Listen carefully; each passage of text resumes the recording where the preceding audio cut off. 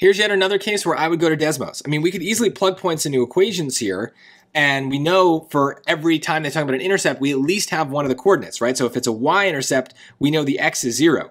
That's not so bad.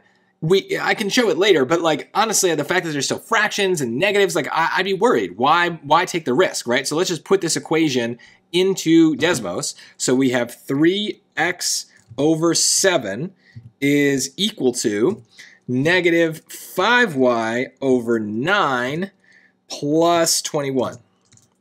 Now I lose it, but if I scroll out, we see the y-intercept and just tap it. So it's 37.8. That's it. That's the whole thing. Done. No doubt, right? So maybe we get confused and we think of an x-intercept, and so maybe some of you are going to put 49 here, but I don't know. The y-axis is pretty clear on the graph. So the benefit of Desmos is it really easily gives us the most important landmark points for most things, right? So for lines, it's going to give us the x and y intercept if we just tap it.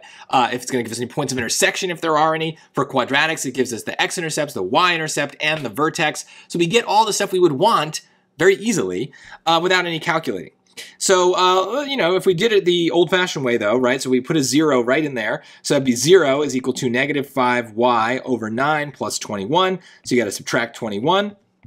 We get negative 21 is equal to negative 5y over 9. So you're going to multiply by the reciprocal, so times 9 over negative 5. So it's going to kill the negatives.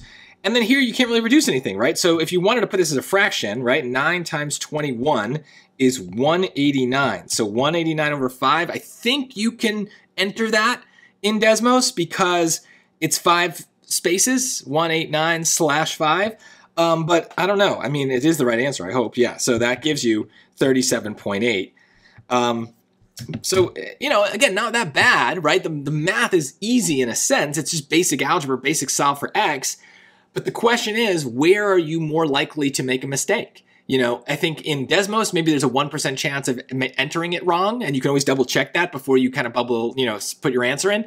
But I think in the algebra, even if you're really good at math, there's like a 5% chance of a mistake. You're moving quickly. You're just trying to get through these kinds of questions so you can get to the hard stuff. I don't think it's worth the risk. I think it's better to just let the calculator do it. It also saves the brain power for the really hard stuff.